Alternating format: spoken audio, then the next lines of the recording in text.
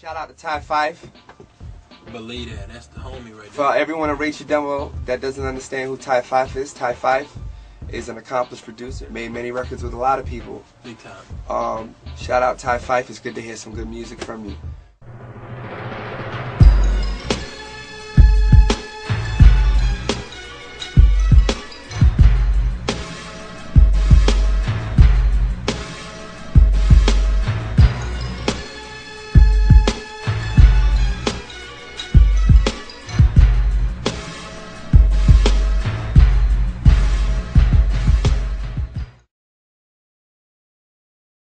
What's up, y'all? It's Fyffe TV.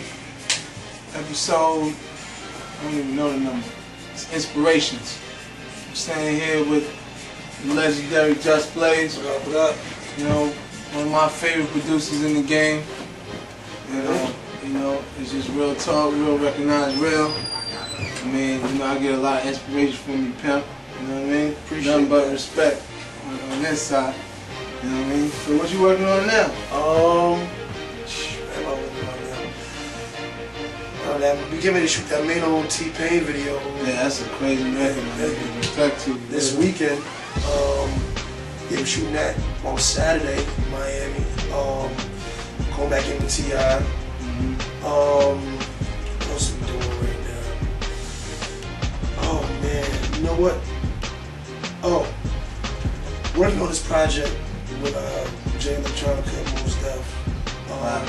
It was kind of a spur of the moment thing. You know, we was at the studio Saturday, this past Saturday. It was actually me, T.I., Mos, and Jay all in the studio together. And they had the bright idea to do an album. So I said, alright, let's go. So we went back to the studio, did 2 songs. Jay will be back on Monday. She'll start banging them out. You know, like, I think Mos coming back to town tomorrow, so he might actually come in tomorrow before Jay gets in. But you know, it's cool because a project like that is something where you do it, you know, like it's no real pressure there.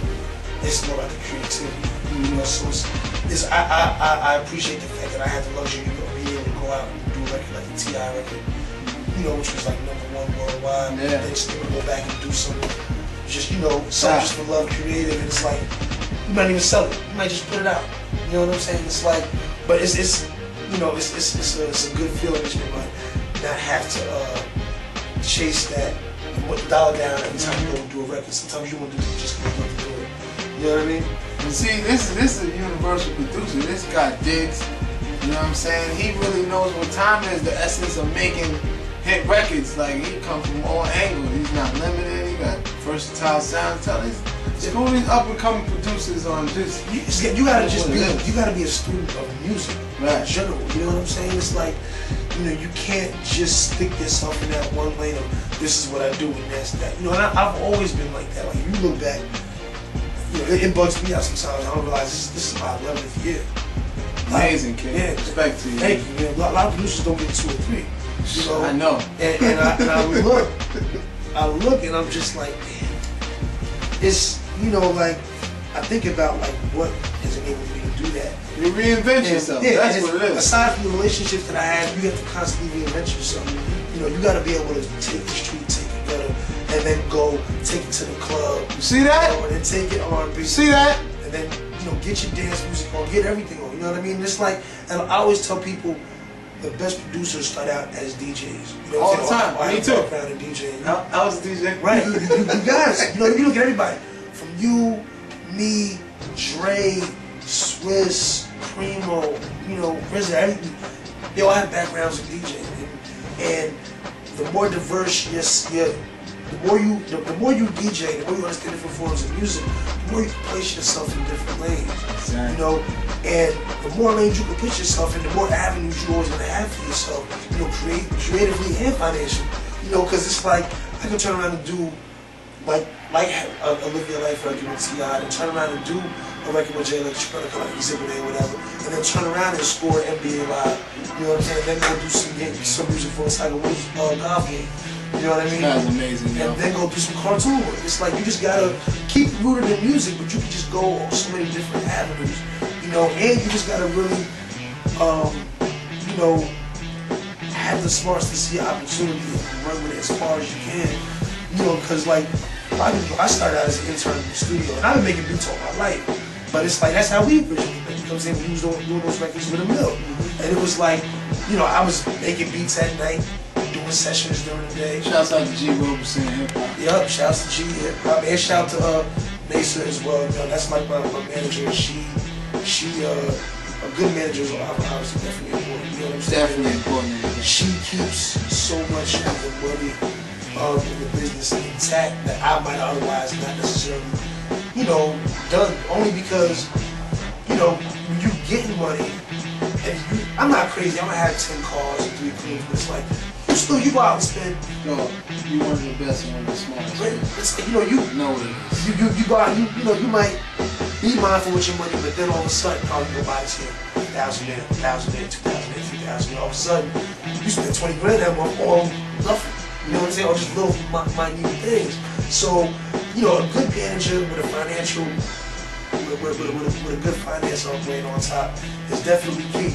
You know, don't do the dumb out and go buy crazy jewels, cereal box chain, like my laptop chain. You know, like, he's a businessman, though. Don't do it. Like, real talk, my man. Big ups, you know, God bless the dead, my man Malik Silly, my man OG Juan. Just Blaze made them hits. Bassline's his now. It's crazy. Yeah, you know, that's another thing. It's like classic studio, yo. I would have never thought, you know, first starting out, that like I would be here. Not even just career-wise, but just like, this is a piece of history right here. History, yo. Yeah. I'm standing next to history right here, man. You know what I'm saying? One of the biggest inspirations to me in my production career. I mean, he made the You Don't Know. Like, ain't too many niggas that dig like that, yo. I'm sorry. But, you know, one of my biggest inspirations, and I to this day still, is that. You're crazy, man. Come on, man.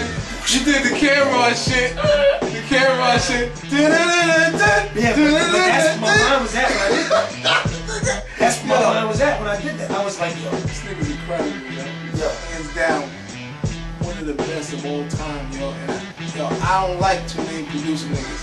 This nigga is hands down one of the best of all time. Thank you, I appreciate that. And you seen him first on Top Fyffe TV, Inspirations episode. You already know what it is.